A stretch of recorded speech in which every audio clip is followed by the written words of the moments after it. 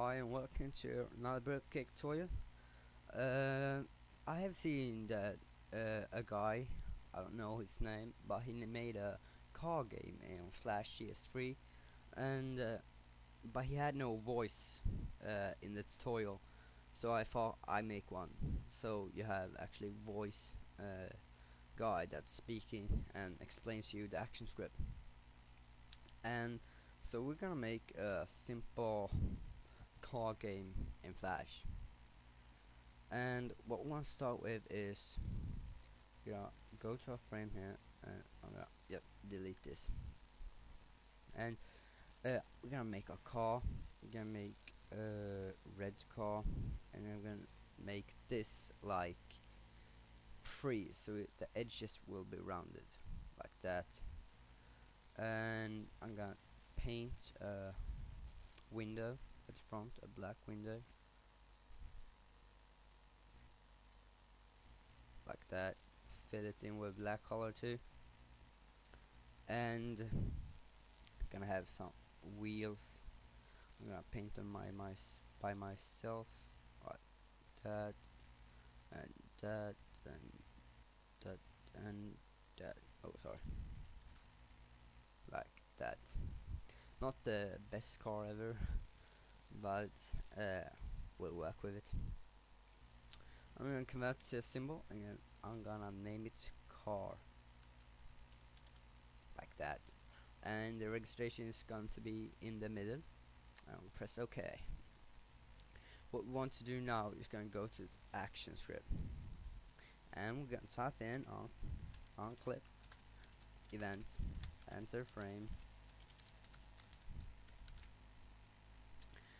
and we're gonna add this code that makes our shot move when we press our keys.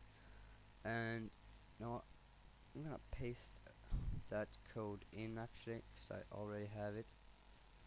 And my games here, and we have moving script. This is how the code looks like, but we're gonna add one thing, and that is, so what this basically mean is just when we enter this frame, this is what's going to happen. And if we press down our left arrow key, this X is gonna go minus 15 and yeah, we can just test this. I'm gonna show you, much easier to explain that. And if we press our arrow keys to the right, it's gonna move to the right, and same thing with left, up and down. But if you're gonna make a car game, you can't just drive around and facing the same way all the time, because you want it to change direction, right? Yes, of course you do. So what we want to do, we're gonna add actions here, and we're gonna have if key is down, key left. Is if our arrow key is down, we're gonna go to a frame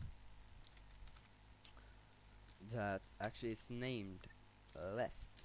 I'm gonna show that in a minute. Just gonna copy this code and change the name here to right, and you can have it here too. And just gonna change this to up and down like that. So if we press down on left arrow key, our X position is gonna go minus 15, so we're just gonna keep going to the left actually, and we're gonna go to our frame that's actually in our movie clip. I'm gonna show you in just a bit, and that's gonna be named left. What we want to do is gonna move this up there, and else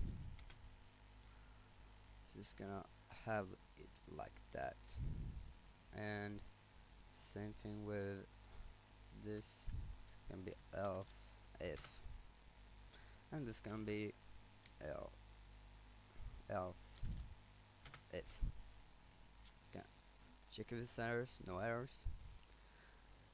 And we are going to go into this, double click on it, and we're in this frame. This frame we're gonna name down here at frame labels, we're gonna name it up. So that's gonna be our up frame. So this is what's gonna look like when we press our up arrow key. It's gonna go to this frame, and if we press F6, you see we add one frame, and the car looks exactly the same. But we're just gonna change that, and we're gonna actually just go to modify here and transform and flip horizontal. No, sorry. We are going to flip it horizontal again. We can just go to a transform, freeze transform tool, and rotate it like that. So, and this is gonna be our right frame. We gotta go to frame label again and name it right. So when we press our right arrow key, we're gonna go to this. Gonna press F6 to add one more frame, and just change it to the left. So it looks like it's driving left. You see we have selected this frame. Just gonna select it again, go to frame label and name it left. One more time we're gonna press F6, and you see we have this frame. All we have to do now is just rotate it like that, so it's facing down. Press on our frame again and name this down like that. What we want to do, we want all frames to be a stop command, and instead of just go to each frame and type in stop, we're gonna go to a new layer, name this stop, and just go here actions and type in stop. And you see it's automatically that many frames on this layer. So on all these frames it's stop action. That's much easier. So if we try this game now and press right, it looks like we're driving up and down like that, moving, and yeah, so it's very easy.